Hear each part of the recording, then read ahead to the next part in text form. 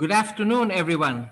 I am George Chua, the 2016 FINEX president and currently the president and CEO of Bayan Auto. I will be your MC and moderator for today's general membership meeting. Before we officially start the program, I would like to share with you the following committee announcements. The CFO of the Year Award Committee is already accepting nominations for this year's search. You may visit www.ingfinexcfooftheyear.com for more details. Deadline for submission is on July 31st, 2020. The Business Education Committee of the FINEX Foundation will hold its first webinar for our finance and business educators on June 22nd, 2020, with the theme Understanding How Businesses Are Coping with COVID-19 Impact. The speakers are 2018 FINEX President, 2020 FINEX Academy Chair and Punong Bayan and Arroyo Grant Thornton CEO Marivic Españo, 2020 FINEX President and Pilipinas Shell CFO Jeng Pascual, and 2015 FINEX President and Ortigas Land CEO Jimmy Ismael. This will be followed on July 15th at 10 a.m. on Teaching Business Under the New Norm with speakers FEU President Dr. Michael Alba, DLSU Vice Chancellor for Admin Dr. Arnel Uy, and UA&P Associate Professor Marivic Caparas. On June 24th, the ICT Committee will sponsor its second webinar entitled Retail E-Commerce in the New Normal. Lazada Philippines CEO Ray Alimorong and Zalora Philippine CEO Paulo Campos will be our speakers. On July 3, the Financial Inclusion Committee will hold its third webinar on strengthening supply chain finance. Addressing today's challenges, speakers Jin Chang Lai of IFC, DTI Assistant Secretary Mary Jean Pacheco, and Taiwan Association of Banking and Finance President Dr. Hank Huang. On July 7th, our Junior FINEX Committee will sponsor a webinar for the finance and business students and your professionals with the theme Adapting to Life's New Norm. Dr. Jasmine Vergara, WHO Mental Health National Professional Officer, will talk about managing distress in challenging times. Tatagan Online Project Leader Gina Hechanova will discuss enabling resilience in times of social distancing. And Natasha Goulburn Foundation founder Jean Goulburn will share the inspiration for mind-healthy Filipinos. A speaker from the Psychological Association of the Philippines will talk on mental wellness. On July 9th, the Media Affairs Committee will sponsor a webinar on effective media communication in time of COVID-19. Speakers are Nielsen Media Executive Director Ernestine Ampere, Facebook Philippines FinServe Head Pat Del Castillo, and the Manila Times President and CEO Dante Francis Klink Ang II. On July 15th, the Environment Committee of the FINEX Foundation will sponsor our general membership meeting with the theme Environment and Health in Post-COVID-19 World. Speakers are WWF Philippines Executive Director Joel Palma, and PH Labs Chief Planetary Doctor, Dr. Ramon Lorenzo Ginto. Lastly, the Professional Development Committee will hold its annual mid-year economic briefing on July 31st. Speakers will be BlackRock's head of Southeast Asia client business, uh, Vishal Agarwal, BDO Unibank's head of Trust and Investment Group, Asset Management, Fritz Ocampo, and Ateneo Center for Economic Research and Development, Dr. Alvin Ang. These are just some of our upcoming events. For complete updates, please log on to our website at www.finex.org.ph and follow our various social media accounts as shown on your screen. We would also like to thank our year-round sponsors. We have Platinum sponsor, Pilipinas Shell Petroleum Corporation. Diamond sponsor, ABS-CBN Broadcasting Corporation and San Miguel Corporation. Gold sponsor, BDO Unibank and PNA Grant Thornton. And our minor sponsor is NGCP and Santa Lucia Land. Once again, thank you to our sponsors.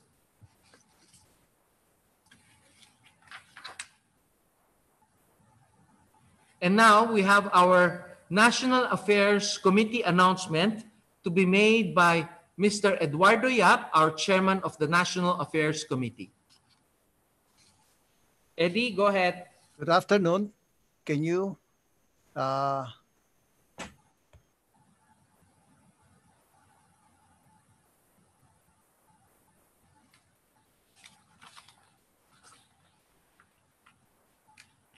can you hear me now? Yes, we can hear you. Okay, thank you. Good afternoon. Thank you for this opportunity to make this report to you. We face a crisis unlike anything the world has seen, according to the IMF. Aside from stimulus support, one other way to recover is to remove the stumbling block to economic growth posed by severe traffic congestion and public transportation inefficiency. Let me share with you a slide.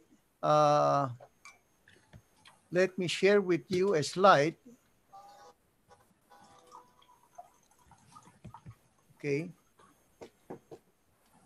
Here we are. Okay. So this slide shows the problem. As you know, the traffic congestion and public transportation inefficiency have been causing economic productivity losses estimated at 3 billion pesos per day or 1.1 trillion pesos per annum, equivalent to a huge 6.5% of GDP. Now, I am pleased to inform you that FINEX is helping alleviate this great problem. Yes, FINEX is. Now, the Inquirer front page headline treatment to the ongoing Edsel transformation for buses show you the great importance attached to this reform. Now, the next slide will show you the new normal, okay? With the new busway at the innermost lane. I took the bus from Edsel North Avenue to Ayala Makati. It took only 27 minutes, unlike before. Now, what happened was before this, on May 10, I published an article with the title, "Don't Waste a Crisis." Essentially, I said that a return to the status quo ante is not acceptable to the public and reiterated my advocacy of 5 years ago that a new busway is needed, and that this COVID crisis is the opportunity to experiment this new system. So, um, the FINEX board made a timely intervention, the right push at the right time. And after the endorsement of NAC, the board, with the leadership of President Jeng Pascual, had the advocacy approved by the board. So following that, what happened was NAC held a webinar wherein I presented my advocacy for bus system reforms. And the this this was the flyer. We had two guests and then three panelists, as you can see. Now, uh, on May 18, I had a long teleconference with Secretary Tugade and his team, and he promised that he's determined to institute this reform and proceeded to do it. So FINEX again issued a public statement hailing the bus system transformation on EDSA. And this was noted by the Department of Transportation in a press release that it issued, expressing great appreciation to the support being rendered by FINEX. Now, this will be the new normal on EDSA. Buses will run efficiently, while on the car lanes, if the MMDA does not institute more effective car reduction measures, it will remain congested. But there is hope because Singapore has a model for that. Now, on the next activity, I would like to quickly inform you is the virtual roadshow that was co-hosted by FINEX and MAP, and together with 23 other business and professional organizations. Now, as you can see on the screen, we had all four, the Secretary of Finance, Carlos Dominguez, Acting NEDA Secretary Carl Chua, BSP Governor Benjamin Diokno, and then the Presidential Assistant on BBB projects, Vicencio Dizon, all four of them in this one joint meeting. And these are the participating organizations that you can see on the screen. I'll just quickly go through. Now, as you can see from this flyer, the speakers, the participating organizations, and at the bottom, the panelists consisting of myself, representing FINEX, Vicente Victor Paterno of the Makati Business Club, Ambassador Dicky Yuhico of PCCI, Nabil Francis of the European Chamber.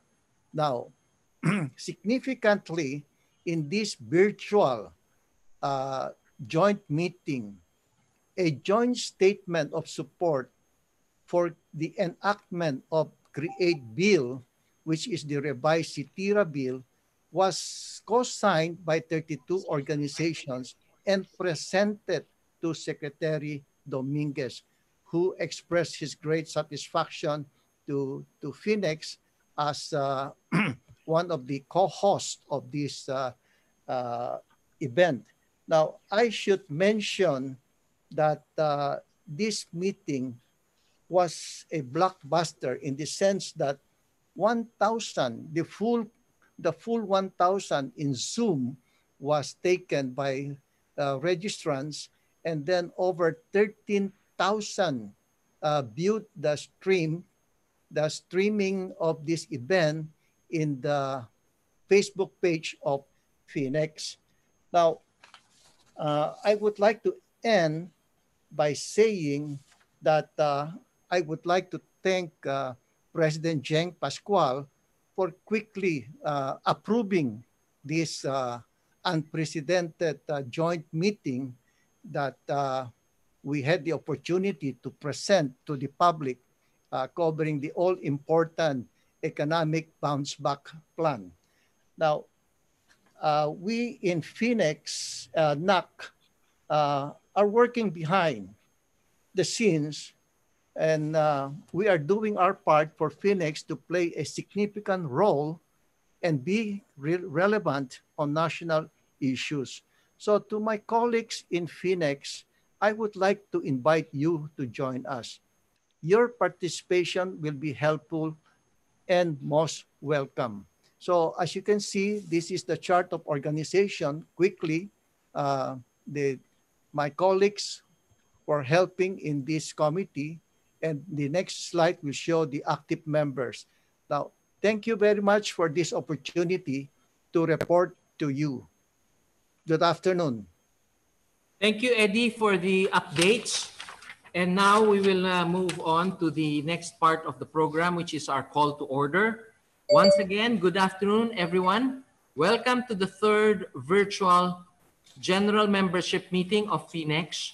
To formally open the program, may I call on our president, Mr. Jeng Pascual, to call this meeting to order.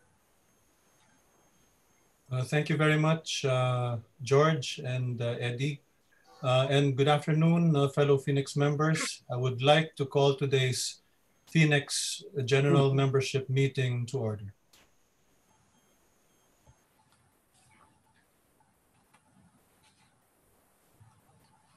And then we will now have our invocation and Philippine National Anthem. Thank you, Jeng. May I request everyone to join me in prayer and singing of the National Anthem. So let's start with a prayer. So Father God, all glory, honor, and blessing, all power and might, all praise and thanksgiving be to you, Abba Father, to us all.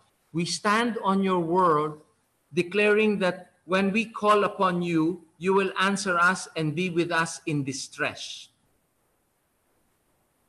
Our deliverer and healer, we seek your protection for our families and all of us, from the scourge of COVID-19 and all manner of disease and affliction. We pray especially for our health workers who tirelessly perform their duties at great risk to themselves. We pray for all of us co-workers in the business community that we may perform our tasks with great diligence in these difficult times, to serve each other and our country in solidarity and spirit of social responsibility. We pray for all those in authority in government and the private sector that they may have all wisdom, competence, and strength to lead us and serve through this period of crisis, with special attention to our poor and disadvantaged brethren who are struggling to survive. We pray for reconciliation and peace among all Filipinos as we come to better realize our oneness as people. In good times and bad, as a common dread unites us, so in acknowledge of our dependence on you and in obedience, we approach you, Father God, humble ourselves and pray, seek your presence and turn from our evil ways, that you may listen from heaven, forgive our sins and revive our land. In loving name of your Son, Jesus, we pray. Amen. We shall now have the national anthem.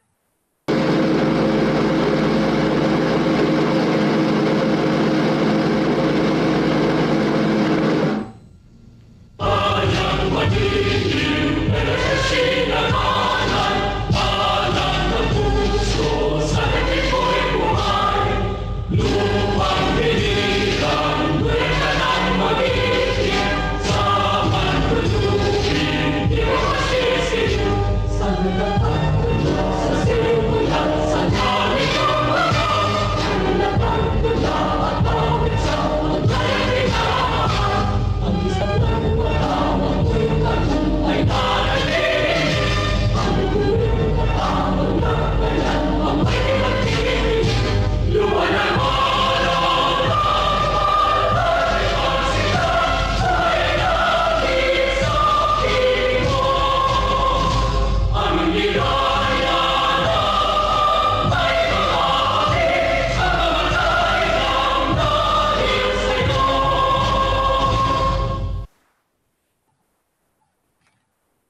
Thank you. Once again, may I call on our President, Mr. Jeng Pascual, for his President's time. Thank you very much, George. Good afternoon, FINEX members and guests, and welcome once again to our June 2020 General Membership Meeting. This month, we remember our dear departed friend and colleague, Grace Palma-Tionco. Grace was former Executive Vice President, past Internal VP, Treasurer and Secretary, trustee in both the Foundation and Academy, one of the ICFC founders, and chair of various FINEX committees over her almost 37-year story, even love affair with FINEX. Grace was always present for FINEX and for her friends, a presence that will be sorely missed. Let us pause for a moment of silence for the eternal repose of her soul.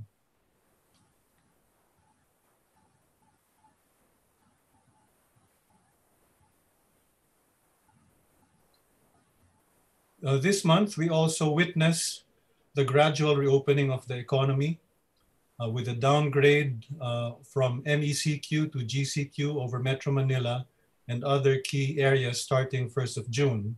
Workers headed back to their jobs, which hopefully were still there. Construction activities resumed, malls reopened, and cars piled up once again on major thoroughfares. After 2.5 months of observing quarantine, people felt the need to go out and explore and re-envision the world through the lens of the new normal. But the threat of COVID-19 is still out there. And we are seeing a resurgence of the disease in different places, both here and abroad. The risk has not changed. Therefore, it is our mindset and behavior that need to. These shifts in mindset and behavior are opportunities to adapt and remain healthy and competitive as individuals and businesses. Of equal importance are the opportunities we create to support and learn from each other. It is therefore opportune to check our facts and learn from those who experienced COVID-19 firsthand. I would like to welcome our guest speakers, Dr. Edsel Salvana, Director of the UP Institute of Molecular Biology and Biotechnology, and Mr. Horacio Howie Severino, GMA News anchor and journalist. In line with our commitment to promote the personal and professional development of our members, our committees also held a number of learning interventions the past month. The FINEX Membership Committee, Overall Chair, Caloy Cervantes, Recruitment and Retention Subcommittee Chair, Jet Pampolina, and the rest of their committee members organized a very engaging fireside chat session last 8th of June, with our current ING FINEX CFO of the Year, Toti Bengson. I wish to thank Toti for sharing his time, his insights, and his story with our fellow FINEX members. And yesterday, June 16, our Professional Development Committee led by Ned Goseco and the FINEX Academy, chaired by past President Marivic Españo, organized a very insightful session on coaching amidst crisis, where both coachee leaders and executive coaches shared experiences on how professional dilemmas during this crisis were addressed through coaching. We also had the opportunity to learn from our national and local government leaders. Last month's GMM, held on the 15th of May, featured NED Acting Secretary Carl Chua, who outlined the government's economic strategy under the theme Philippine Priority Projects, Road to Recovery. Our Program and Meetings Committee, chaired by Nanette De Jesus, continued to ensure the relevance of our GMMs. On 28 May, as Eddie mentioned earlier, we brought together the Finance Secretary Sonny Dominguez, BSP Governor Ben Diokno, NED Acting Secretary Carl Chua, and BCDA President Vivencio Dizon to share the Philippine Economic Bounce Back Plan. And on June 11, we had the opportunity to engage Parañaque Mayor Edwin Olivares on his experience in dealing with the challenges of local government during the COVID-19 pandemic. This is a dialogue that is part of the local government series sponsored by the Good Governance Committee chaired by Rod Franco in partnership with PNA Grant Thornton. It is also one of FINEX's key missions to advocate for business and finance policies and legislation that spur national development. In the past month, we led the crafting of or participation in a number of public statements targeted at reforms and measures to support the recovery of the economy. On May 28, we authored and presented the joint statement signed by 32 business organizations supporting the passage of the CREATE law. And many thanks to our National Affairs Committee Chairman Edel and past President Dick Dubeladad for penning this. On June 8, we raised our concern on the inequities contained in the proposed Anti-Terrorism Act of 2020 by issuing a public statement opposing its enactment, as well as we co-signed a separate joint statement initiated by MDC. We urged Congress to instead focus on passing reform laws such as CREATE that are so badly needed to spur economic recovery. Crafting of the FINEX statement was led by the NAC. On June 1, we issued another press statement congratulating the Department of Transportation with the bold steps it had taken to reform public bus service on EDSA. And this is what Edel had already mentioned earlier. On the 31st of May, we co-signed a joint statement on the rule of law in the midst of the COVID-19 pandemic initiated by the Judicial Reform Initiative. The joint statement was endorsed to the board by the Good Governance Committee. And on June 3, we co-signed the joint statement initiated by MAP supporting the passage of the ARISE bill, formerly the Philippine Economic Stimulus Act. There are ongoing discussions now on which of these bills support the recovery of the economy. And we are looking at these because so far these bills have not yet been passed. Ross? As you see, we are busier than ever as an organization during these trying times, and we continue to look forward to the eventual recovery of the Philippine economy. The success of our economic recovery depends largely on the shift in our mindset and behaviors. COVID-19 was a perfect storm that ravaged supply and demand. Businesses, with the help of government, are reopening to establish supply, but demand will return only if there is opportunity and confidence to spend.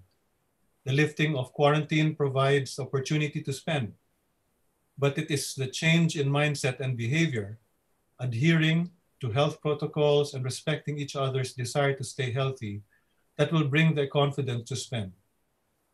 We all need to play our part. And by the way, if there is a choice, please prefer to spend what is proudly Philippine-made. Thank you, everyone, and mabuhay ang FINEX. Thank you, President Jeng. And just for the information of everybody on our Zoom conference, there are a total of 157 participants as of now, excluding the participants that we have in both YouTube and Facebook live stream. Just a reminder to all our attendees, if you have questions for our speakers, please type them in the Q&A tab, not in the chat box. We will ask your questions during the open forum. To formally introduce our speakers, may I now call on our FINEX Director, Mr. Domingo Go, to do the introduction. Doming.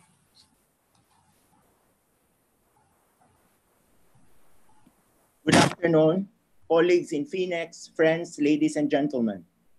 In the interest of time, please allow me to introduce both our speakers. First, an introduction of our second speaker, to be followed by my introduction of the first speaker. Our second speaker for today, I am sure he is familiar to many of us who have seen him on television, has had a distinguished career both as a journalist for 32 years and a leading documentary filmmaker, having produced over 200 TV documentaries, at least a dozen of which have won domestic and international awards.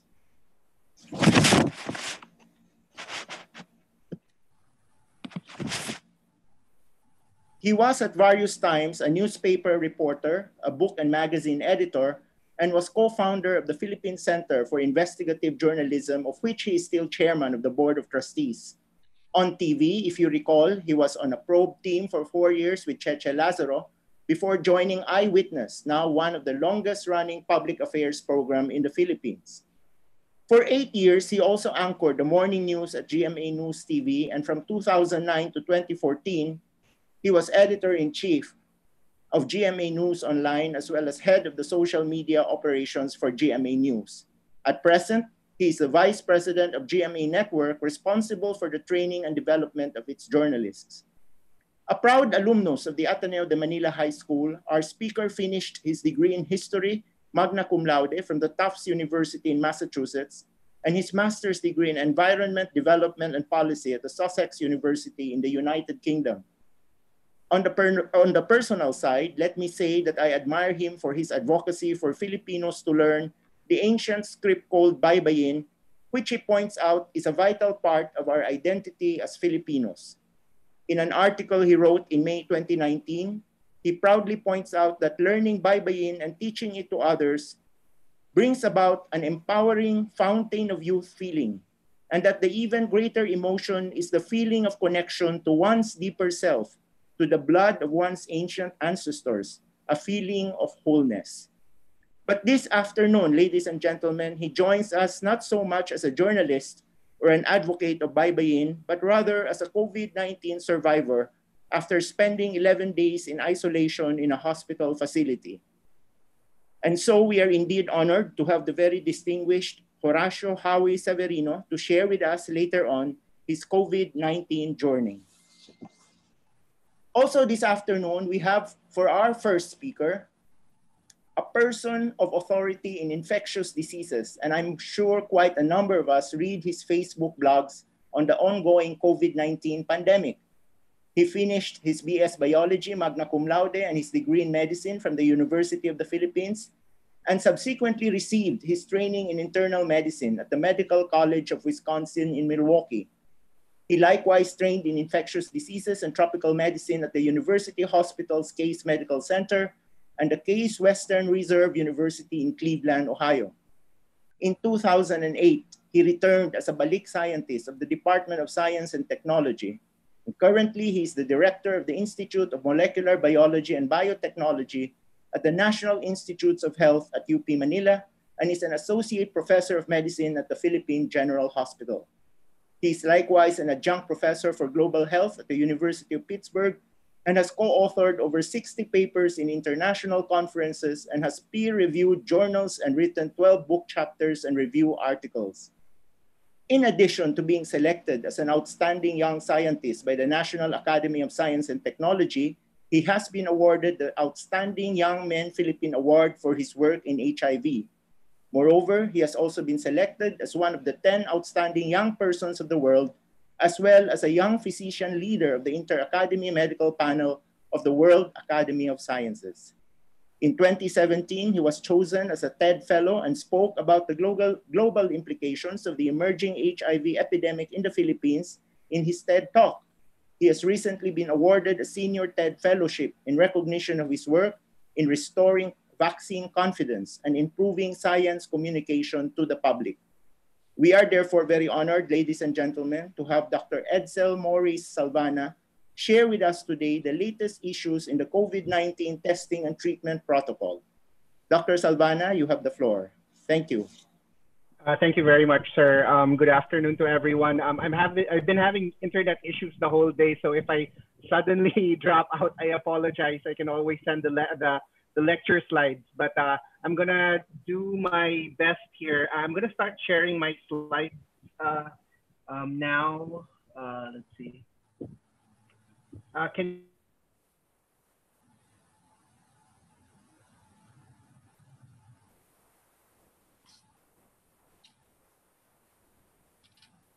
protocol. There's a lot to cover, but I'm just gonna try to go through it as an overview.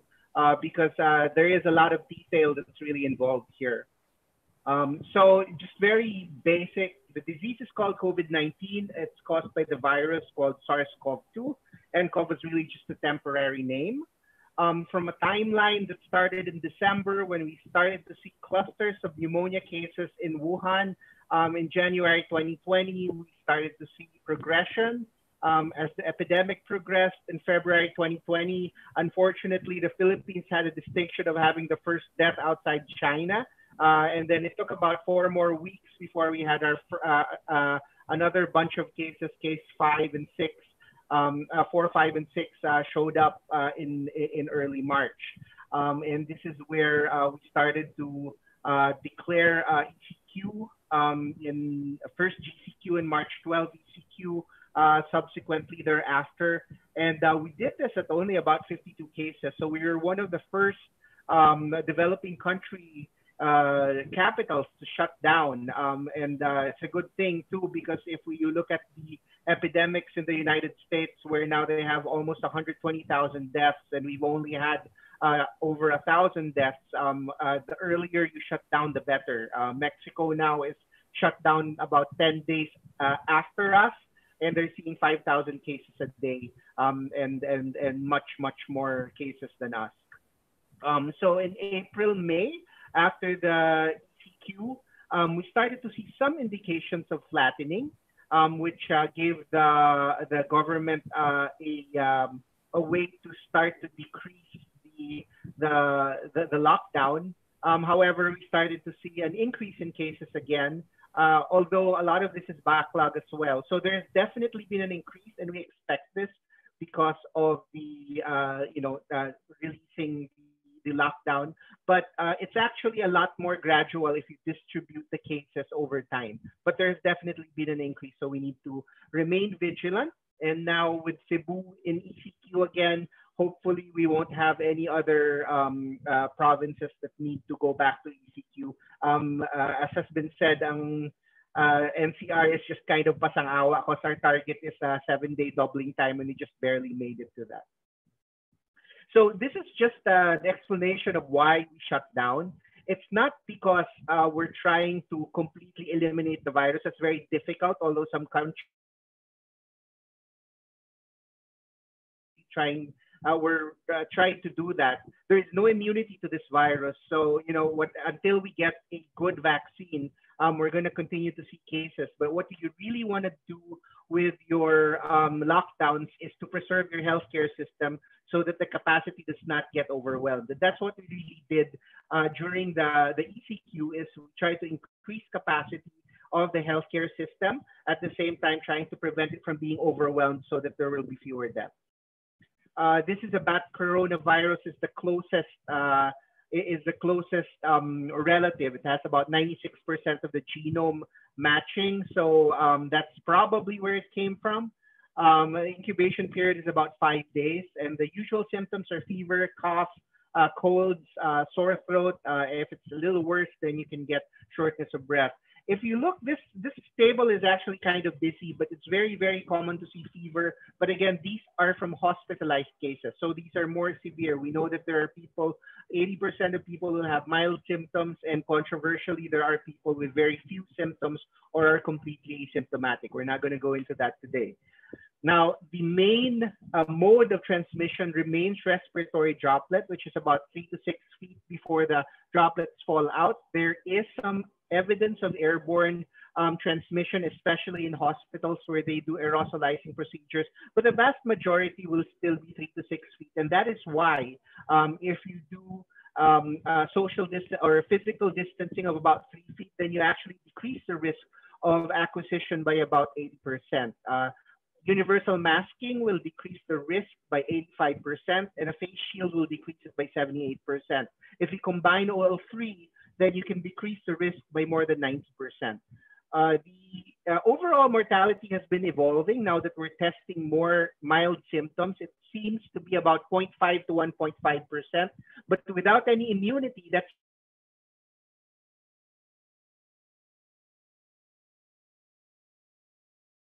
and even a 0.5% mortality of 70% of our population is about 3 million people. So that is still going to be a bad number of people that will be affected if we're not careful. This is much more transmissible than MERS and SARS as well.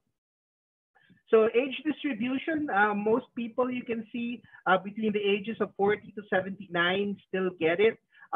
Very few above, below 19 years old. But I think this is also an artifact of the fact that we were testing people who had more severe symptoms. And we know that people who are older will have more severe symptoms, and people who are younger have mild symptoms or may not have any symptoms at all.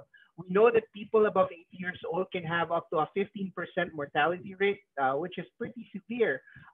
Whereas those between the ages of 19 to 10 to 60 to 70 years old, the average of that is about 1%. Below 9 years old, it's rarely fatal, although we are seeing some problems with severe disease. The other thing that predisposes to deaths are pre-existing illnesses, just like cardiovascular disease and diabetes and chronic respiratory disease. Now, what's the status of treatment and vaccination? There's been a lot of drugs that are being studied right now. So remdesivir, which has been approved in the United States, has a modest effect. It decreases the length of stay. And everyone is aware now of last night's announcement that dexamethasone actually decreased deaths by 1/3 in ventilated patients and by about 1/5 in those requiring oxygen. But it had no effect on those with mild disease. So, you know, dexamethasone itself, being a corticosteroid, can be harmful and increase your risk of infection, as a matter of fact. So this is not a preventive treatment. This is a treatment that we give to people who have overactive immune systems caused by the virus. So you're trying to modulate the immune system so that it doesn't overreact. And this is what the dexamethasone is doing. This is almost like a last-ditch effort because, again, dexamethasone is bad for your immune system. And what you're really trying to do is to try to modulate it so that it doesn't attack your body as much. There are also combination treatments. There are drugs called monoclonal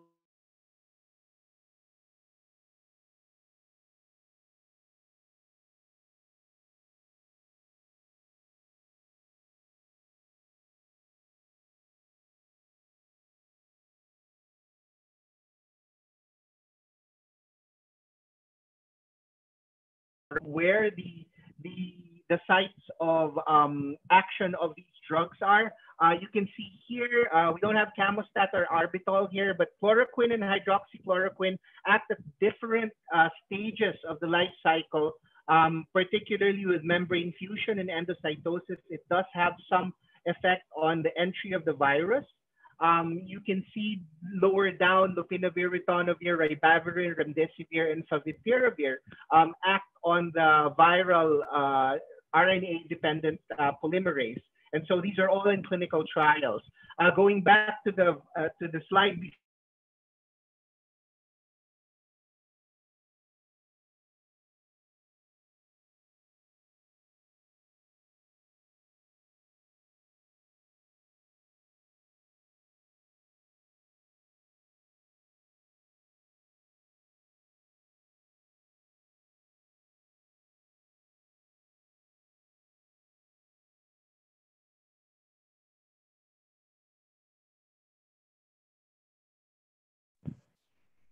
whoops, sorry about that. I think I got cut off. Let me share again. I think I got cut off. Share the screen again.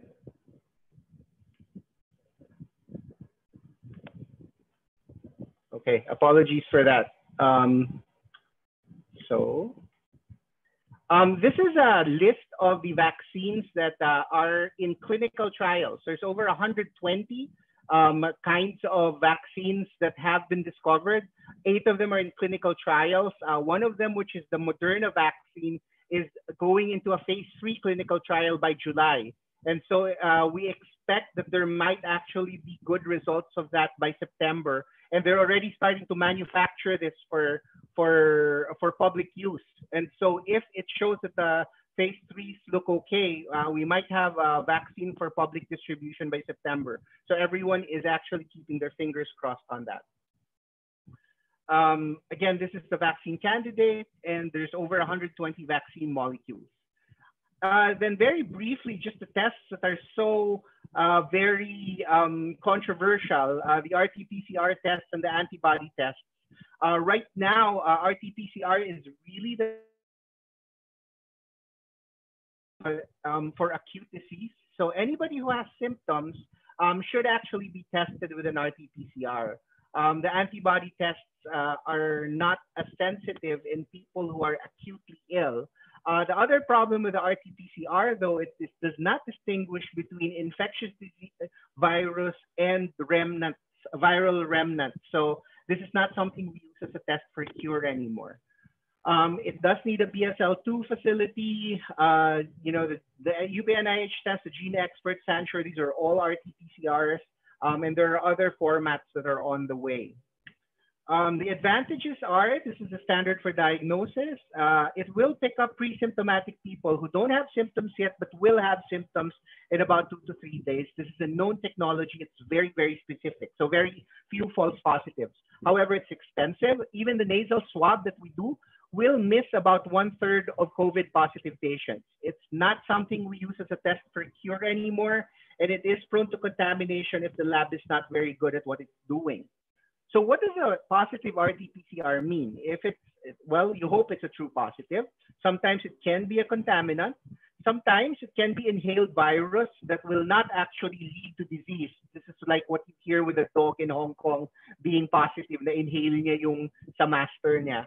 Or residual infection, and now we know that these are not actually contagious anymore. So if it's negative, it could be a true negative, or you did the test too early. We know that if you do the test at least before 3 days from exposure, no, I mean after 3 days of exposure, you might not actually get a positive result because the amount of virus is not high enough.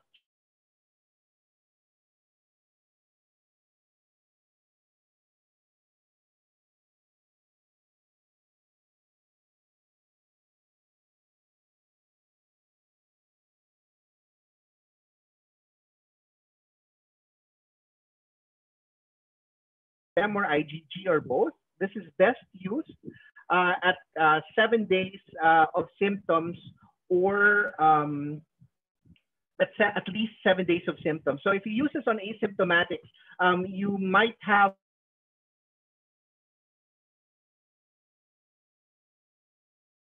this quickly. PRNT we don't have, it's not practical, it's not something we're going to use. ELISA, which is coming, which actually there's at least a couple of ELISAs that are present now. This is lab-based, accurate, 99% sensitive, 100% specific if done 14 days after the onset of symptoms. The rapid point of care test, right now we've had some issues with sensitivity, especially if you use it 14 days before the onset of symptoms, and it seems like there's only 1 or 2 kits that are actually more than 90% sensitive and specific, which is what has been set by the latest department memorandum. You can look at FIND, which is the WHO affiliated lab, to see how accurate these antibody tests are. But I would caution you in using rapid antibody tests, especially the ones that are not properly validated, because there is a wide variety that actually has failed validation. So the advantages of antibody tests: even if the virus is gone, so somebody has actually recovered, it can still remain positive, but it remains positive longer with the ELISAs and not with a rapid antibody test. This is less resource intensive. It's a blood test, and so you don't need sophisticated equipment unless it's an ELISA. Once validated, can be used to assess recovery. Right now, we're not sure if the antibodies that we're measuring are what we call neutralizing antibodies, which is what you need for immunity. But it will tell you that the patient has been infected, although some of them can be false positives. But these are on the way. Some of the ELISAs are actually now measuring a very good surrogate for neutralizing antibody. So hopefully we can use that to say who is not likely to get sick because they've already had it before. So watch out for that. The limitations are it cannot diagnose early disease. It's actually practically useless if you use it on someone who has only had symptoms for less than 7 days. Again, IgG does not mean immunity, but some of the ELISAs and not the rapid test kits may actually be able to measure immunity, but we're still validating that. It is prone to false positives. If the prevalence of disease in your population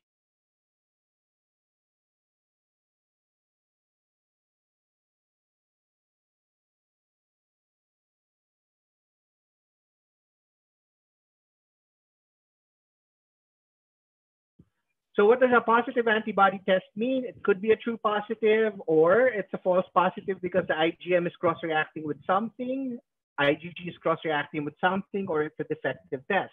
What's a negative antibody test? Either it's a true negative or you did it too early, again, less than 7 days from onset of symptoms. Even if you have COVID, it's going to be negative because you haven't had a chance to make antibodies yet. Some people don't make very much antibodies, and so to see the line on the test result, you need a certain amount of antibody. This is where ELISAs are better because the ELISAs will actually measure a much lower level of antibody in the blood. And then, of course, there's kit failures. So to understand how this works, there is no good test for an asymptomatic carrier. Even RT-PCRs, more than 3 days before the symptoms are going to come out, it's still going to be negative. And even if you have symptoms, 1/3 of it will be negative. But the rapid antibody tests, less than 7 days, wala talagang magpa-positive sa kanila, even if you have COVID. So if you are looking for asymptomatic carriers, it's better to use RT-PCR, but even that's not perfect. So you really have to kind of COVID-proof just assume that may makakalusot. And then so you have to kind of COVID-proof your business talaga para kung kahit may makalusot, hindi magkakahawahan. And then rapid tests can be used for sero surveys and other things, but it's really not something that's a good test for people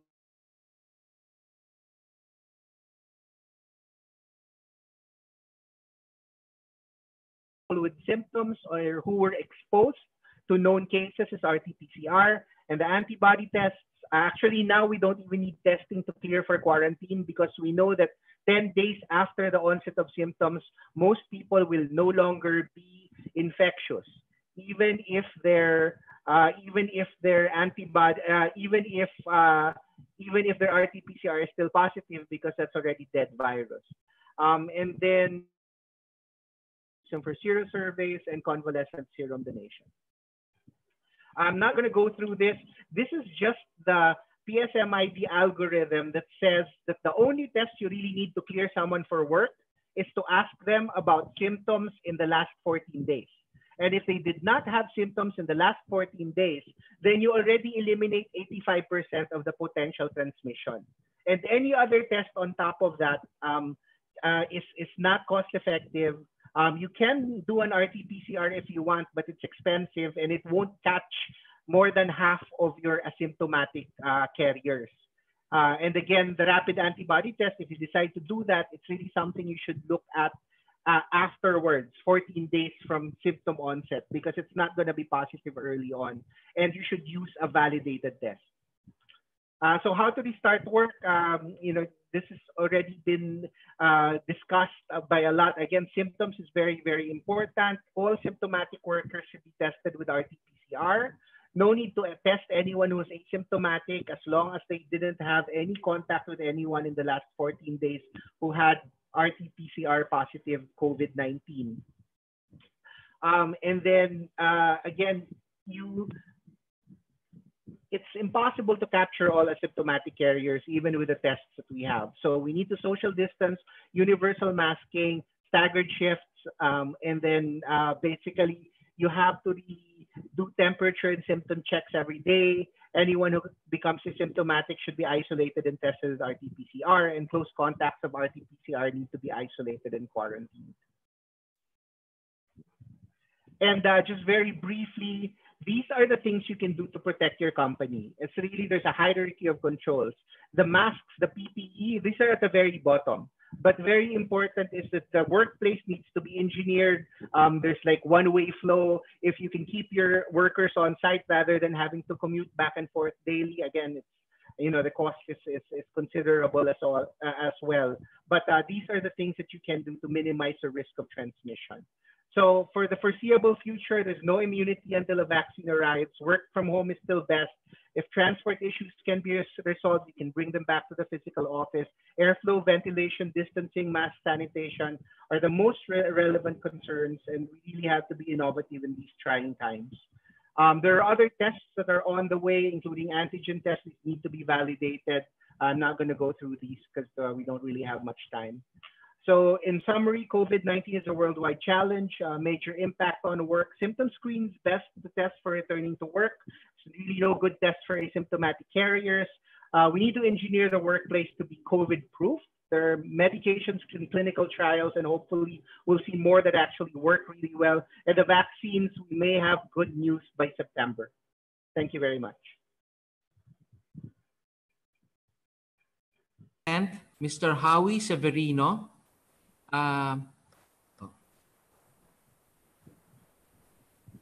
So can I now present Mr. Howie Severino? Howie, you may take the floor. Okay. First of all, thank you very much, FINEX, for inviting me, and I'm very honored to be here. I also want to thank Dr. Salvana for that very insightful and informative presentation. I want to thank Dr. Salvana for his service to the public for the past several months.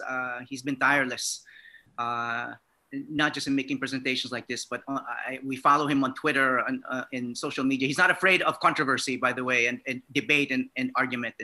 And the people who are following the unfolding of this disease really appreciate his frankness and his generosity in sharing information. Finally, I want to thank Domingo Go, the person who introduced us.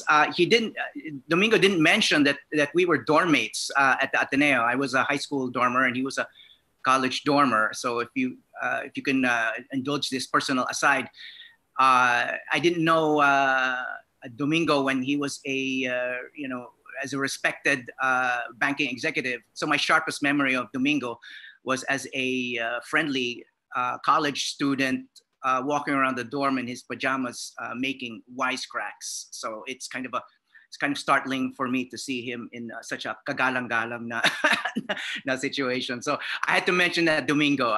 So thank you so much for inviting me here. I'm going to switch now. I'm going to share the screen now with my presentation.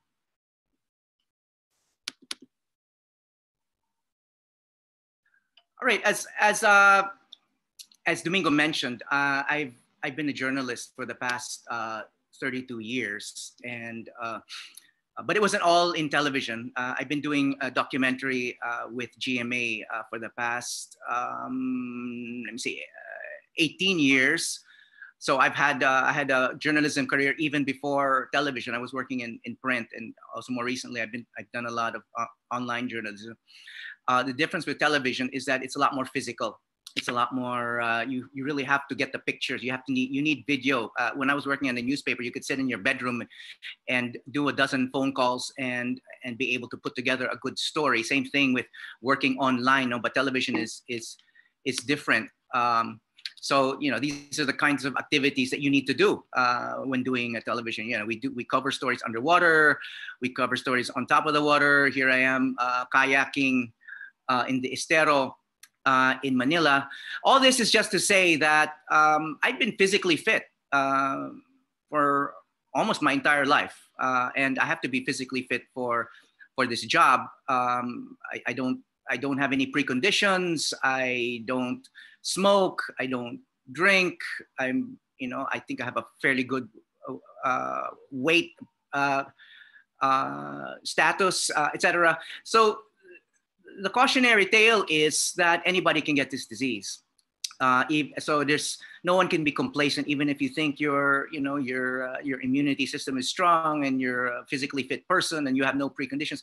I got it, and now because of the documentary I did on being a patient and a COVID survivor, I'm almost as well known now as being a COVID patient as I was as a journalist before getting this disease. But so be it. This is not a role I asked for, but I embrace it. So I've kind of become sort of a poster boy for this disease, because not everyone who's gotten this disease and recovered have been willing to talk about it openly. But I felt fairly early on that number one, I needed to be transparent so that people who have had interactions with me could easily do contact tracing and figure out whether they had close contact with me during the incubation period. And at the same time, gusto ko rin unahan yung mga chismis, no? I mean, after all, I appear on TV, so kung magkaroon ng chismis, baka mali pa yung mga lumabas na information.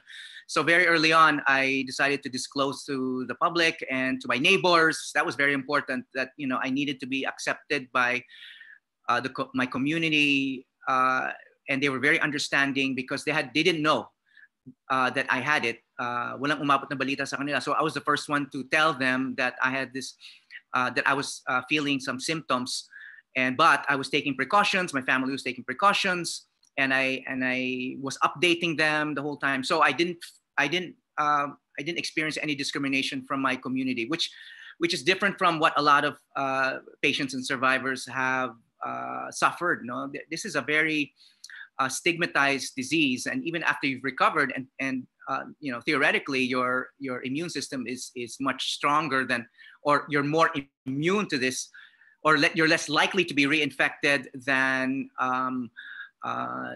most people.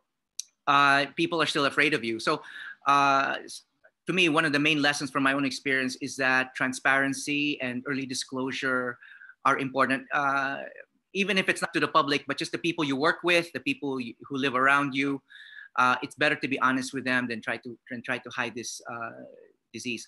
Anyway, I'm going to try to discuss my experience in a few minutes. I had a fever for a week, and I was nursing it at home. And then when the fever wouldn't go down, you know, the doctors in my family said, you know, that could be COVID, so you better have a checkup. So I got a checkup, I got an x-ray, and they saw pneumonia in my x-ray, and I got a swab right away. But aside from the fever, I wasn't really feeling any other symptoms. I didn't have the dry cough. It was really just the fever. And there was a debate in my family whether I should even be, if I should be confined in the hospital, because if I was not positive, if I was not infected, if I just had an ordinary flu, and that's why I had a fever, baka sa hospital ba ako ma-infect? You know, so there's that debate within, I think, especially if you have mild symptoms, magpapa-hospital ka ba o hindi? You know, apart from the expense, you know, there's also kind of the danger of being infected if you weren't infected when you entered the hospital. But in the end, we decided that I would be confined. This is where I was being wheelchaired to my room already. This is the first day. And then I had a swab, and I tested positive. 4 days, you know, the test results came out 3 days after the test, or 4 days after the test, and my infectious disease attending physician immediately put me on chloroquine, 250 mg every day for 10 days. You know, the dosage is important because there have been studies that higher dosages carry higher risks. You know? And of course, this is a fairly controversial medicine, but I didn't know it at that time. You know, it was, you know, I entered the hospital May 26, where, you know, the lockdown started in mid-March. Sorry, March 26. The lockdown started in mid-March, and I was hospitalized by the last week of March 26, and I didn't know a lot of I didn't know about all the drug therapies. I know a lot more now, of course, no, but I was fairly early on. That's fairly early because that was the first lockdown. There wasn't a lot of information about these drugs. So when the doctor told me, "Oh, we're going to put you on chloroquine," is that okay? I immediately said yes. I mean, I'm assuming my attending physicians know much better than me. But I'll be discussing the controversies about this a little bit later. And I know that Dr. Salvana touched on this.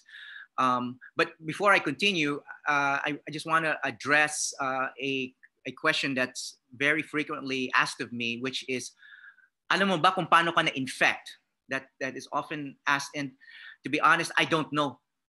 I really don't know because you know, I as a journalist, of course, I've been finding out about this disease even when it was just prevalent in China, and when you know, the first patients were identified in the Philippines.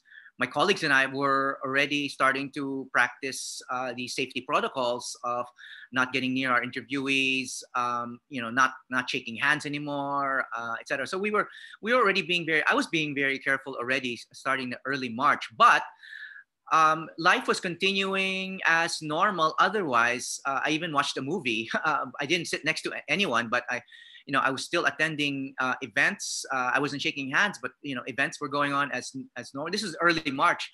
I even attended the dinner for my mother-in-law, who's like 89 years old. You know, so I was doing a lot of normal things. So maybe that's where I got infected, from somebody who wasn't showing any symptoms. I didn't have any close contact with any positive cases. So the short answer to that question is no, I don't know. So I think I don't think, again, it's a cautionary tale that even if you think you're being careful, you can't assume that you're not going to get this. You can't be overconfident about not getting this disease. So so they were putting me on chloroquine, which meant that I was at risk of some severe side effects. One of which was cardiac arrest.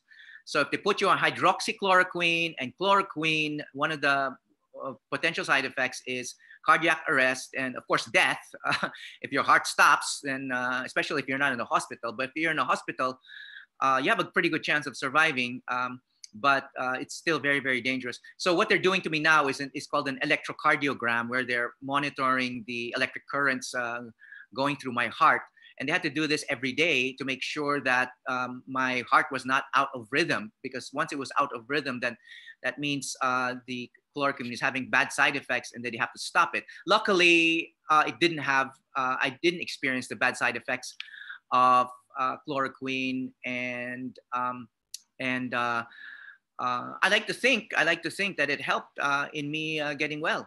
But of course, I wanted to show this because chloroquine and hydroxychloroquine became kind of famous or notorious worldwide because of President Donald Trump, when he started promoting it, you know, back in, I think, April. And then in May, he told reporters at a press conference that he was taking hydroxychloroquine even if he wasn't sick. He was taking it as some kind of preventive medicine, and which kind of alarmed doctors, I think, worldwide, because number one, it wasn't, you know, FDA approved. It hadn't gone through the proper clinical trials. It had all of these side effects, which Donald Trump was not talking about. And of course, if you're not sick, you shouldn't be taking it, right? But so that's how a lot of people became aware of hydroxychloroquine and its kind of cousin in the drug industry, chloroquine. They're both originally anti-malarial drugs, but supposedly there's anecdotal evidence that these drugs have had some success in other countries, but there's no clinical trials. So right now, there are 4 drug therapies that are undergoing global solidarity trials. Dr. Salvana mentioned this a little earlier, and the clinical trials for these 4 drug therapies are being done in a collaborative fashion among, I think, almost 40 countries and hundreds of hospitals and medical centers and thousands of enrolled patients. And it's basically to expedite or to speed up the search for a cure, search for an effective drug therapy. See, Dr. Salvana mentioned some of these drugs earlier, so I'm not going to go through the technical aspects of it. I just want to say that I've been doing stories on this. You know, people think because I survived this disease, I must be some kind of expert, which I'm not. I'm just another journalist or layman who's just been reading up on it. But of course, I'm interested. I'm probably more interested in the ordinary person. I'm doing a story on this person, my former colleague, who's a COVID patient now, who is one of the 250 or so patient enrollees in the Philippines in the solidarity trials for the 4 drug therapies. He's being given remdesivir, one of the drugs in this trial. He couldn't choose, of course, and neither could his doctor choose. You kind of register with the World Health Organization and you're assigned a particular drug. So he's been taking it, and he was a lot worse off before, and he's getting better now. Of course, the data's not in, so it's hard to say whether the drug has actually had a role in his getting better. Now, I want to say a few things about this disease. This is my hand. I rarely get sick. It's been a long time since I was last hospitalized, and not for anything major. This is really the only time that I had any kind of serious illness. And what complicates COVID is that aside from the physical effects, there's a huge psychological, mental health aspect here, because I mentioned the stigma involved in discrimination. It's also very lonely because you can't receive visitors, your family can't be there. Alam nyo, tayo mga Pilipino, pag may pasyente tayo sa pamilya sa ospital, hindi natin iniiwan yan. No? That's why there are cots or beds or long sofas in a lot of hospital rooms, because we expect a family member to stay with us most of the time, right? You can't do that with COVID patients because they can't even go inside the hospital. They can't even peek inside your door to ask you how you are. So your only connection to them, your only social connection really to the outside world is through telephone, texting, etc. And when they couldn't find a vein on my left hand, they had to put the IV line in my right hand, which is my writing hand. I'm a right-handed person, so that's my right hand. And they put the splint on it. So I had a very, very hard time writing anything, because I write in my journal, and I'm a journalist, so I write notes a lot. And I also could not easily make phone calls. I also could not text. I could not message. I could not email very easily. So putting the splint on my right hand, I'm not blaming the nurses or the doctors for doing this, but it actually aggravated my isolation. So that's an aspect of this disease that I think is underappreciated, and I think it's not as studied as much, but it's a huge part of COVID. And if we consider that the mental part of any kind of disease is a big part of your physical recovery, I think if we don't pay more attention to the mental health aspect of COVID, then I think we're not improving the patient's overall chances of recovery. So I've been telling doctors, especially psychologists, clinical psychologists, and psychiatrists, that we have to pay more attention to the mental health aspect, not just of patients, but everybody. This lockdown, especially among children, they can't go out. Many of them can't understand why. I mean, this has to be processed with them. There's a huge emotional, psychological, and mental toll that this is taking on everyone. I'm sure you, as a banking and business executive, you're thinking a lot about the economic toll of all of this. But there's a huge psychological, emotional, and mental toll on everyone, even if you're not sick or with this disease or not infected with this disease. I know a couple of other people who have come down with this disease who are also hospitalized. We've formed a kind of a little club of survivors. I also know patients who didn't make it, who passed away. But this is one person who survived, si Isa Calzado, and she was telling me, after she recovered, she said, I was on an oxygen machine the whole time I was in the hospital, and you never realize you don't realize how important every breath is. And my big takeaway from my experience is that every breath is a blessing. Every breath is a blessing. And I can say, just having experienced this and exchanging notes with other survivors, another survivor is another friend of mine. Kababata ko to, si Senator Sani Angara. We kind of went to school together. It's actually a transformative experience. You kind of appreciate the essential things in life a lot more, and it helps you focus on what's really important. And in a way, it's kind of a blessing in disguise. Especially if you survive. If you survive, there are a lot of accompanying blessings. And people talk about PTSD a lot, post-traumatic stress disorder, but there's also such a thing as post-traumatic growth. That is, if you turn trauma into something positive, then you can actually experience some personal growth.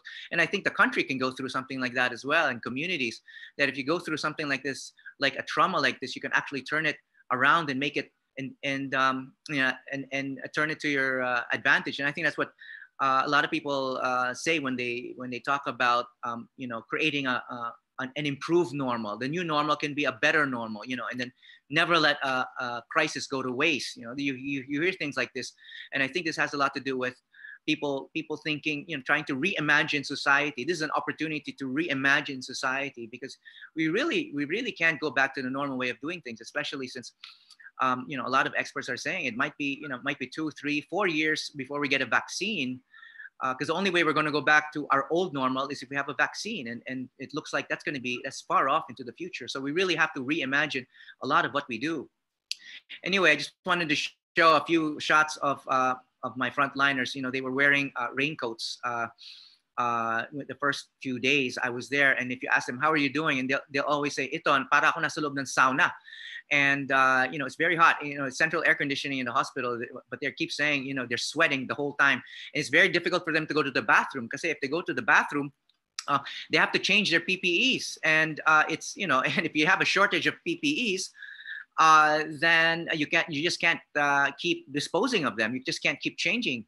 So sometimes they hold it in. If they have to go to the bathroom, sometimes they go to the bathroom, maybe not once in a 12-hour shift, or just once or twice in a 12-hour shift. And you know how difficult that can be. Towards the end of my hospital stay, they started wearing more professional looking PPEs. I think these were the real PPEs. And I think it's because there was a lot of publicity about the heroism and sacrifice of frontliners. And so there was a lot of donations of supplies to them, and food and PPEs as well. I just want to mention my wife, who's very worried about me. She decided to hire a private nurse, si Gab Lazaro, who luckily for me, he was interested in documentary, and he told me, someone should do a documentary about frontliners. And I said, well, that's you. You have to produce. You have to be the one. And I said, I can teach you. Sorry. And I accidentally showed this. Yeah, and I told him I can teach you, and I did, and it kept me busy, and it kept my mind off my isolation, because there was somebody I was constantly talking to, and he helped me produce a documentary about what it's like not just to be a frontliner, but what it's like to be a patient. I mean, I was shooting him, while I was tied to my hospital bed. I couldn't get up from my hospital bed very often, because I was attached to my IV pole all the time. But he was free to walk around. So he was shooting his life as a frontliner, walking home in the dark alone, because there was no public transportation, having Facebook Live, FaceTime interactions with his 2-year-old daughter. So I was telling him, you're like a patient. You're in the hospital all the time, and you're also separated or isolated from your family. So that's what a lot of people don't realize about the sacrifices of frontliners, that they're also isolated because they can't interact normally with their families. Sorry, I'm trying to get rid of this. Okay, yeah. So I eventually wrote about him, and after a few days, I started feeling better. I was producing my documentary here the last few days before I was discharged.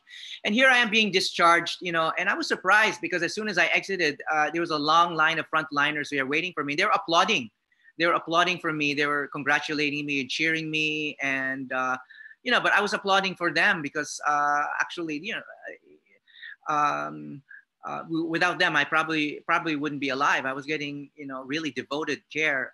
And apparently what I've found out is that this is what frontliners do for a lot all over the world for patients who survive, because it's a big achievement, especially in the beginning, when there were more reports of deaths than recoveries.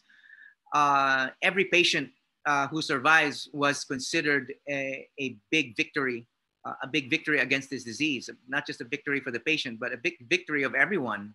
And so it was another frontliner who captured this moment.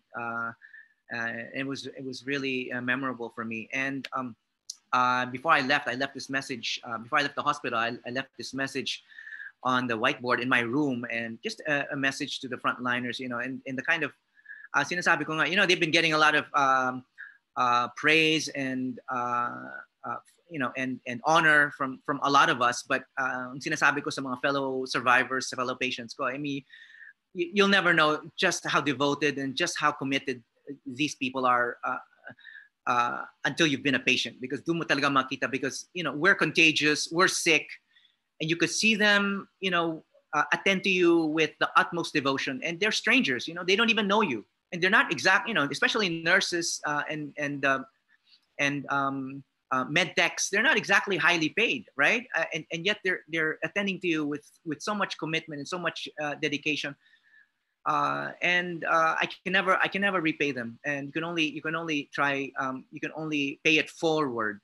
And one way I tried paying it forward is producing this documentary where I actually honor them. A big part of my documentary about being a patient was really about the frontliners who attended to me. It's kind of one of the few, journalists are not allowed to enter hospitals, but I'm an exception.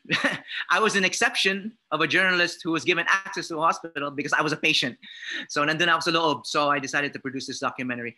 But even if I was discharged, I had a problem because I tested negative after I left when I was discharged. But then you're supposed to get 2 consecutive negative tests on the PCR, and then I tested positive. So I spent another month in isolation.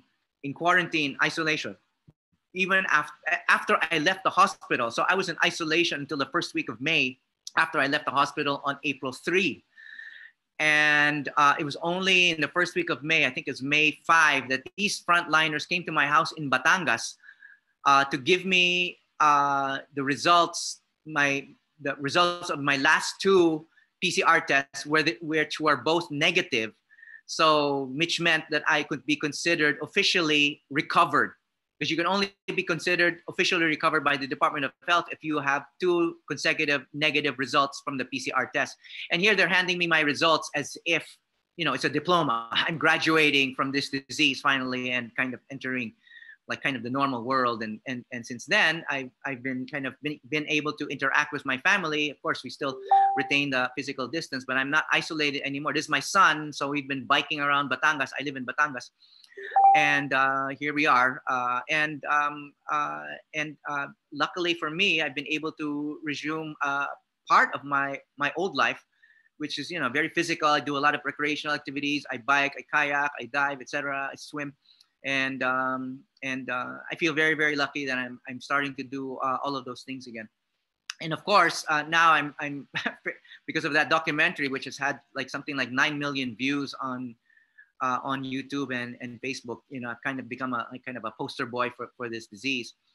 And then after one of the great advantages of being recovered and having antibodies is you're able to donate plasma.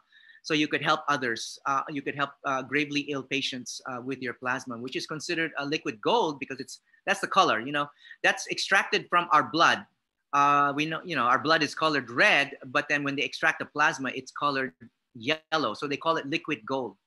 And here, once you donate, I mean, the health workers are happy, the frontliners are happy because they have something that they can use to help save other people's lives.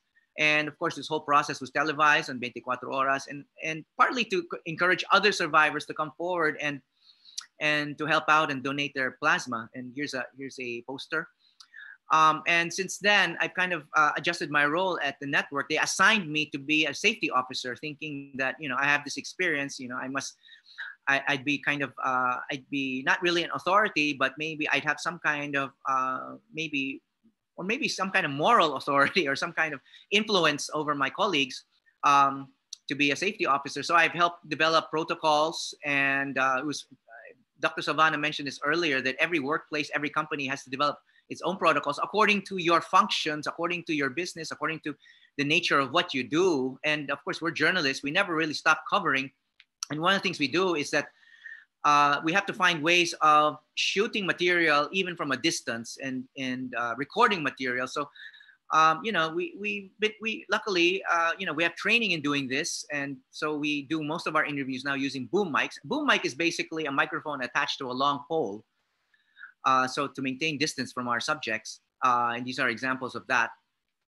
Um, and one reason why we sometimes we have to get near, cameramen have to elbow themselves into crowds, is because they need they need close-ups of the person of our subjects, and who are being blocked by crowds. But if you bring around a ladder like this or a footstool, you're able to stand on it while shooting, and with a long lens, you can actually sometimes get a better shot of your subject without getting near. So this is another way of adapting to the disease and kind of being able to do our jobs safely, and still being able to get the same kind of material. And of course, something we always have to remind our colleagues, my colleagues, is we have to disinfect equipment.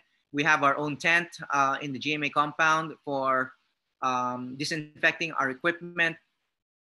We disinfect ourselves, before we get back into our vehicle. We disinfect our shoes. We disinfect our clothes. This is not just to protect ourselves, but this is also to inspire confidence in the people that we interview, in the people that we approach, the people who see us working in the field. We want them to feel that we're even if we're there, we're making this kind of effort to protect them as well. So when we try to protect ourselves from infection, we are also protecting the people we are with. We are also protecting our families and friends, our colleagues, and the subjects, the strangers that we interact with in the field. So we want them to have confidence that they will not easily get infected by us just because we're in their vicinity. This is the kind of equipment that we give every day. We give alcohol every day, etc. Just a warning that we got from a medical director of a hospital. She was saying, you guys are, we see you on TV wearing your mask, but a lot of the people you cover are not wearing masks. So you could be infected by them. So, remind the public, and maybe us as influencers ourselves, we should be reminding the public to, let's not ease up on this. This is far from over, and we can't be, even if the lockdowns have been relaxed a little bit in some places, we can't get complacent about this. It's still a long way off before we defeat this disease, before we've overcome these challenges. Especially since things are, the world is changing despite this disease. Even with, in changing in ways that have little to do with this disease. I mean, in the United States and many other countries, people are protesting, and some people are protesting, there's a social justice issues in the United States, and it's kind of spread in other countries of the world, and they're exposing, and forget social distancing in situations like this, right? So this kind of increases the risk. Although I've been reading some stories about recent studies that show that when you're outdoors, there's a less risk of getting infected. But if you might be outdoors, but if people are not wearing masks and are interacting without any kind of physical distancing, then it could actually be very, very risky for you. Here in the Philippines, the police have been and government has been warning us not to engage in this kind of protest, partly because of the pandemic, but people have been protesting anyway. I just wanted to show this. They've been protesting against the anti-terror bill, but notice that at least here near the UP Diliman campus, they were protesting with physical distancing. Which is actually, which is another way. This is another example of people adapting adapting a common activity to the safety protocols of this disease. So basically, what they're saying is, we're going to protest, but we're going to try to keep ourselves safe as well. And I have to hand it to the discipline of these people. I'm not saying all of them are like that. I'm not saying that all protests are like this, but I think this is what we need to do. We cannot stop life. We have to eventually resume what we were doing before, whether it's dining in, whether it's going to the office, whether it's protesting, whether it's walking around in the park, whether it's jogging and biking. But there are ways that we can do this safely. So anyway, thank you so much for listening, and thank you for your time. And thank you again to FINEX for inviting me here and enabling me to give this presentation. Thank you, Howie, for sharing with us your experience, and it certainly has been very insightful, no? And if you don't mind, may we ask both you and Dr. Edsel for some open forum. We do have some questions from the floor, no? And if I may just ask you these questions that were not answered previously. So I think since we're FINEX, we always talk about money. The first question from Antonio Innumerable was, how much did the treatment cost you? Did PhilHealth cover any of the expenses? PhilHealth, okay, because I was among the first patients. I was patient 28, no, and I got hospitalized in the first month of the lockdown. And I think this was the policy of the government before. PhilHealth covered my entire hospitalization. Wow. I didn't pay anything. I didn't pay doctor's fees. I didn't pay for any medicines. May baon pa akong face mask, alcohol, and may baon pa akong chloroquine. They gave me medicines. It was all for free, and I'm very grateful. Although I know that came from our taxes, right? I don't want to assume this was charity on the part of this is simply kind of a dole out or a giveaway. This came from our taxes, but I'm glad it was used this way because I benefited. I'm very sorry that they haven't continued it. I think of course resources are finite, so I don't think the PhilHealth still has that capability today. All right. I have a question. And by the way, sir. Yes. Yeah. Go ahead. Yeah. One final point, because you asked how much the treatment cost. It was over 300,000 pesos. My 11 days in the hospital, 300,000 pesos. PhilHealth covered the entire thing. Good to know that just in case you had to pay for it yourself, that was how much you would have ended up paying. Yes. Okay. Yes. All right. Yes. So we have another question, but this time for Dr. Edsel Salvana. With the imminent approval of ELISA-based qualitative and quantitative antibody tests, would you suggest that this method that uses existing ELISA equipments in hospitals and ambulatory laboratories be used to do massive targeted testing for suspected COVID-19 cases to either replace the expensive and tedious RT-PCR tests, or even to use it to take up the slack caused by the lack of RT-PCR testing centers vis-a-vis the population? Dr. Salvana? Yeah, no, that's not appropriate because our antibody tests are not good for diagnosing acute disease. It still has to be RT-PCR for people who have symptoms. The ELISAs are better if you're going to use them for testing mga populations to look for seroprevalence. Ibig sabihin, how much has there been disease in a community already? And they're much better than the rapid tests for that process. It's called surveys. But you don't test every single one in the population. You only test a properly randomized sample. All right. And then there's from an anonymous attendee, doctor. What can you say to be included that GCQ, the NCR, and other regions, but cases of COVID-19 are still rising? Right. Yeah, so there's a few things that we look at when we decide whether to downgrade, upgrade, or maintain a region. And this has been fairly transparent naman. First of all, is case doubling time, meaning how fast the cases go up. The current doubling time for NCR is about 6.9 days. Kaya nga sabi ni Harry Roque na pasang-awa tayo kasi we were just at the number na 7-day doubling time. Actually, the higher the doubling time, the better. So actually, pasang-awa talaga. Kasi technically, dapat nag-slide back ng konti, but it was just a very small thing. And so, that's one. The other is critical care capacity, how much we are filling up our ICUs. And ito yung naging problema talaga sa Cebu. Aside from having a higher case doubling time, they started filling up their hospitals. And so that's why they decided to go hindi lang man ECQ ECQ talaga, because they were really alarmed about that issue. So each province has a doubling time that we calculate along with yung tinatawag na critical care capacity. And this is what the IATF uses to make decisions. Of course, there are other considerations depending on, like, for instance, Baguio has a very good contact tracing digital app, so that's one of the things we take into consideration as well. Pero this is all science-based. There are parameters. They can be modified. The regions can appeal as well. Yung sa Manila, as has been mentioned, pasang-awa, but also because we don't necessarily want to shut down again kasi grabe yung economic consequences of shutting down. Yeah. There's a, let's see, there's a question naman for Howie, no? Howie, it says here, no, and this is from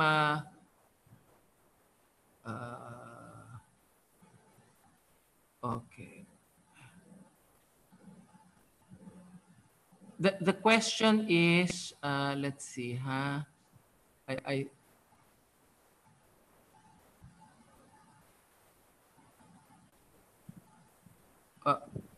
so it says here, Howie, that they were questioning, did you have moments where you had a conversation with God?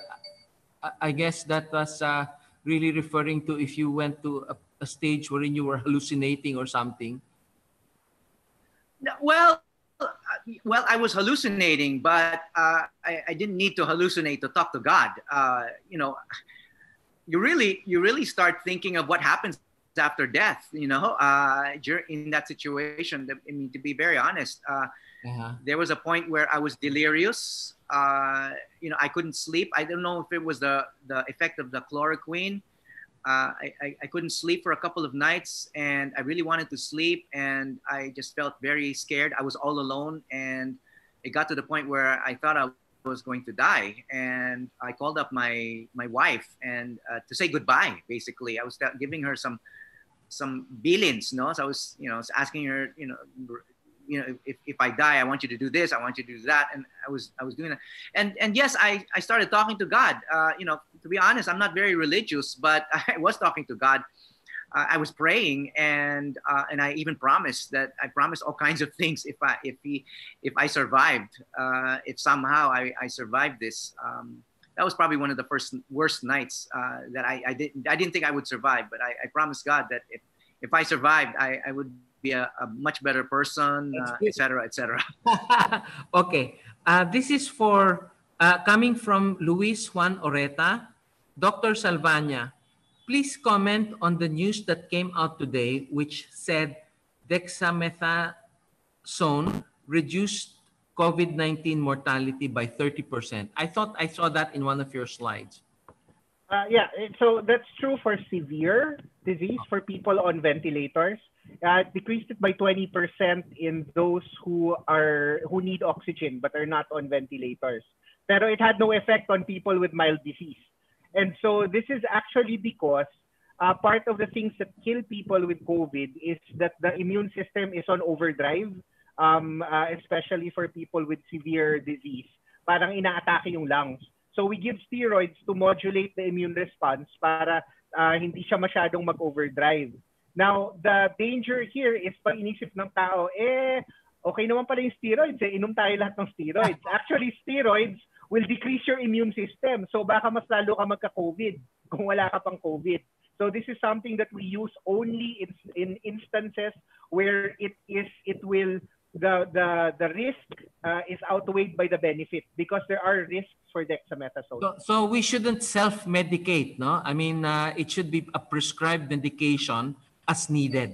Yes, lalo na sa steroids because it can really harm you. So while you're there, we have a question from Feliz Mendoza. Is Philippines not capable of producing its own version of vaccines against COVID-19? What seems to be the challenges? Please enlighten us. Thank you. Yeah, so mahaba ang vaccine development. It's all from yung tinatawag na preclinical, you're doing animal studies, all the way to phase 1 to 4. Marami nang nauna sa atin because they were working on MERS vaccines and SARS vaccines. Yes. So, I mean, we could do that, but it will take us 10 years to make a vaccine. Whereas what we can do is collaborate with those that already have advanced vaccines. We can be a site We can think about opening manufacturing facilities here. So there's a better way to do it. And we are going to collaborate with vaccine trials that's already been announced. So in relation to my earlier question, Dr. Salvana, are you satisfied with the flattening of the curve in the Philippines so far? How can we flatten the curve further given the density of Metro Manila and Cebu and other big cities?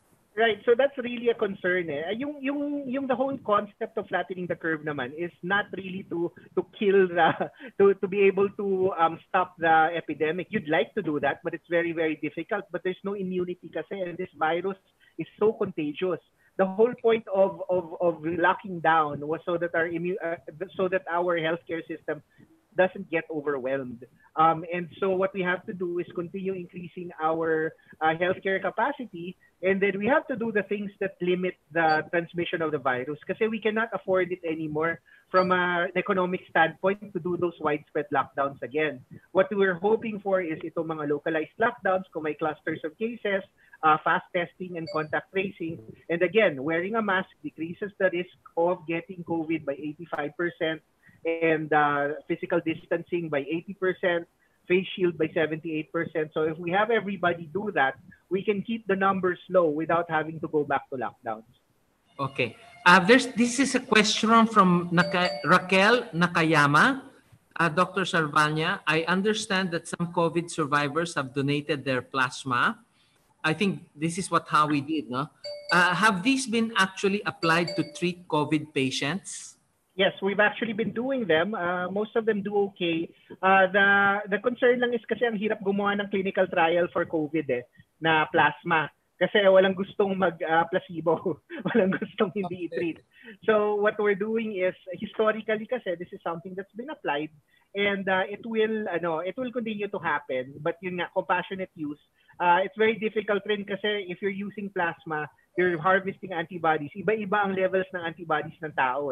So it's very difficult to standardize the amount of antibody you get from each person.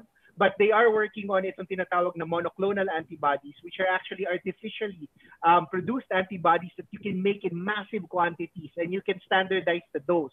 And so these are actually being done right now. Hopefully we'll have results in the next 1 to 3 months. And they will be even better than convalescent plasma because then you can make them on demand. Okay. And this is a question from Terry Magleo. Why is the percentage recovery nationwide very small since January? Parañaque Mayor reported 65% recovery in his city. Yeah, that's like with what Mr. Howie said na kasi rini-require nila dati to na you had to have 2 negative RT-PCRs. And natural nung bigla dumami yung cases, they were really prioritizing the ones who were new cases na yun muna yung RT-PCR natin kesa yung recoveries. But now that WHO and CDC have actually moved to a time-based recovery, you don't need to test people anymore. If you're well na and you've been isolated for 14 days, you don't need testing anymore to be called recovered. And this is in line with global standards. Kasi in Singapore and in Korea, they found out na after 10 days, the virus that you're shedding, even if you're RT-PCR positive pa, it's already dead virus. It can't infect people anymore. Okay. So as long as you have no more fever, no more symptoms, at the end of 14 days, you're considered recovered. Sisipa yan. You'll see a lot of people recover in the next few days. Okay. One final question, and this is from Vilma Cervantes for Dr. Salvana.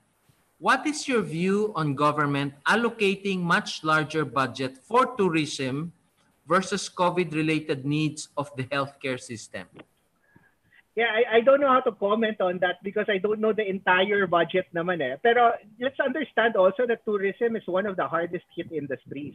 Yeah. So I really think they really need a lot of help. I mean, these are people who are talking about people's jobs, people's lives.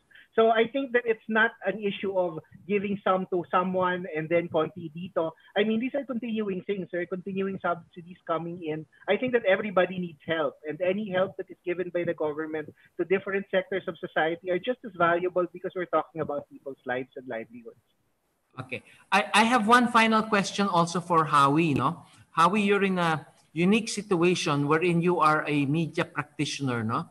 In a very large TV network, which is GMA7.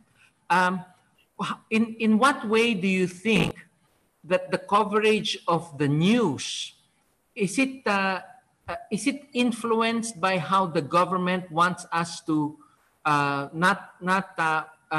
keep the situation under control, or do we still have the responsibility to inform the general public the way it really is, or the truth? No? I mean, do you balance that out by making sure that the general population doesn't panic versus telling them the real story, Howie? Well, our primary role in society is to seek the facts and present them in a way that so that people will pay attention and have a basis for their decisions and actions. And facts can come from the government. It can come from doctors like Dr. Salvana. It can come from people like yourselves. Government is just one source of facts, and it's up to us to verify them.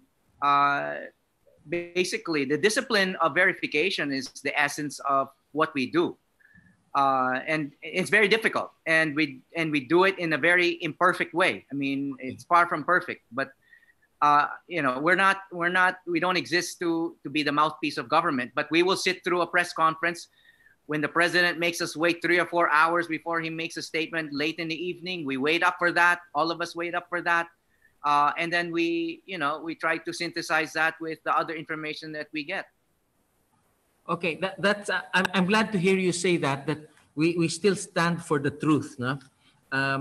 And then, well, that ends our question and answer. I know we've gone over time. Thank you to our speakers for an engaging discussion.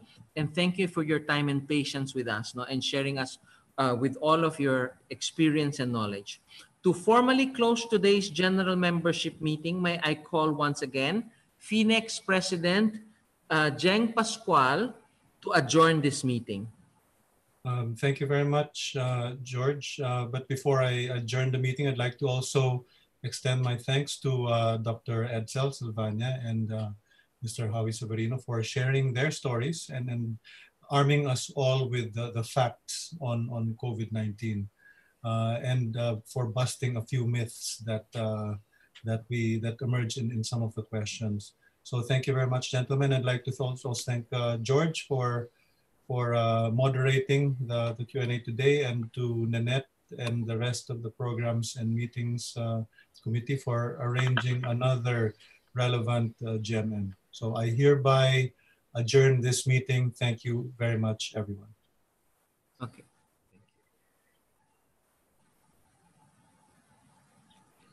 That ends our session. Thank you. Thank you very much.